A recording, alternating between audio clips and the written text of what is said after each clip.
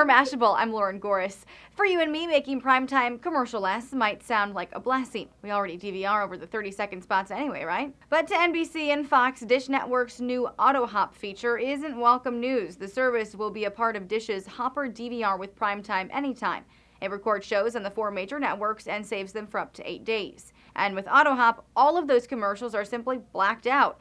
Chairman of Entertainment for Fox Networks Group responded to the service saying, "I do find it surprising that they're going to do that to their largest content provider." He added Fox is still evaluating it, but on a conference call, NBC's Ted Harbert made it very clear how he feels about the service.